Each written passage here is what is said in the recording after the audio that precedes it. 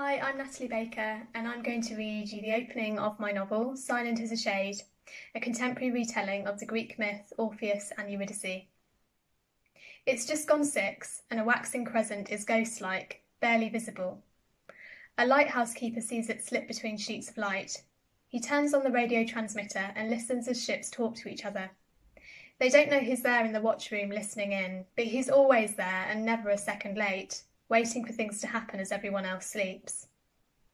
Despite it being late September, the air is heavy with the promise of a heat wave, clear skies, calm seas. He can't stomach hot weather.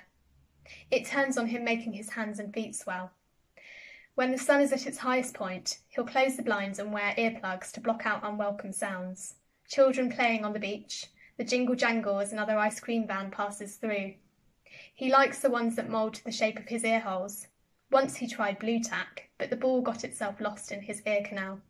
Sometimes he can feel it rattling about like a piece of wreckage. Just visible from the lighthouse is a boy standing on the edge of the cliff top. He looks down at the waves bloated with life.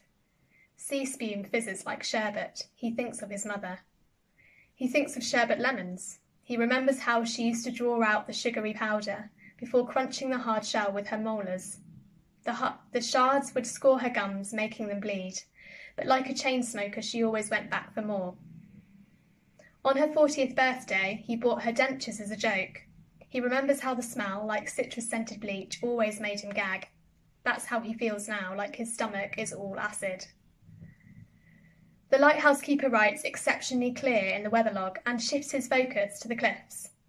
Using his telescope, he follows the serrated edge and settles on a nest of tar-coloured razorbills.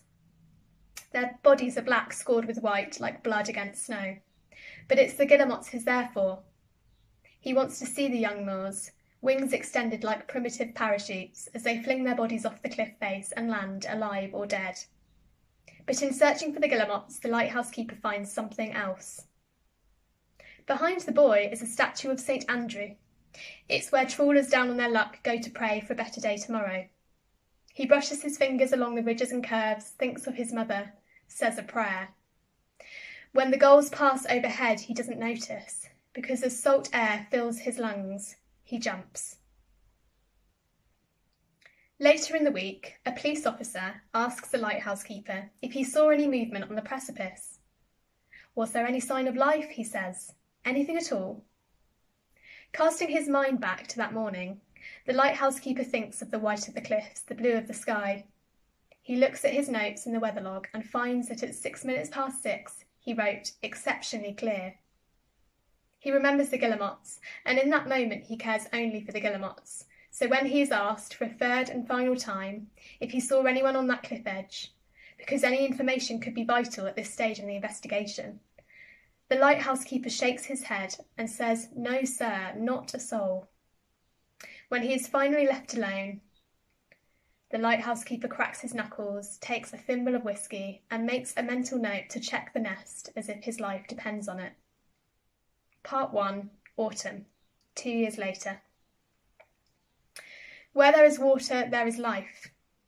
And deep in the forest, along the river Styx, among bracken and bramble, among dead wood and fallen trunks, are tufts of common inkcap. A rare wrinkled peach grows on rotting elm, but nobody sees it berries there in the leaf litter. Willow herb produces its last flush of pink as acorns fall on sodden earth. I've always been afraid of the water, or to be more precise, the sea. It's something I've been taught to fear. Some people find that strange, for I'm the girl that lives on the edge of the island where land and sea meet. But I know that if I stray too far, it could pull me under. It doesn't take much to swallow a life. I've seen children be swept out too far on bodyboards, inflatable dinghies, rubber rings, because like weather, its mood swings. One moment it's calm and still, and the next it's charged and full of rage. Children return exhausted from the fight to stay alive, and so, to me, the sea remains wholly forbidden.